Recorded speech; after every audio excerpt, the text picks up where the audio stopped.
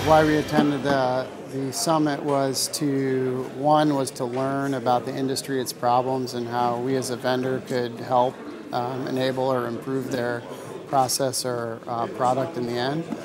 I think the people that we wanted to meet were those, I guess, kind of two levels. At the user level, those that you can directly affect with things that they use day to day in manufacturing or in the spectrum of things. And I think the second, as always, it's maybe difficult to have a face-to-face meeting with people who are more strategic, and I think this meeting would has allowed us to do that. I think the one-to-one business meeting model was good. We were able to talk to two types of people.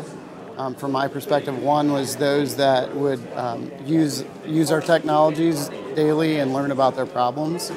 And I think second, or at least surprising to me, were those people maybe that I wouldn't talk to, let's say a QA auditor, or somebody in QC that wouldn't use the technologies, but were able to get a different perspective on how they would look at the use of our technologies.